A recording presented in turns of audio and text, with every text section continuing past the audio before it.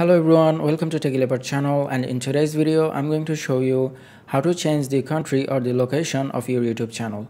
So once you're inside your YouTube channel, what you need to do is click on your profile icon from the top right corner and then click on YouTube Studio. Now from the bottom left, click on Settings. Now in here, click on Channel, and here you can see Country of Residence. So from here you can change the country. So let's click here and let's select United States and then click on Save, and the country of my channel has been changed. And that's it for today. I hope this video was helpful. If it was, please give it a thumbs up, and I'll see you in the next one.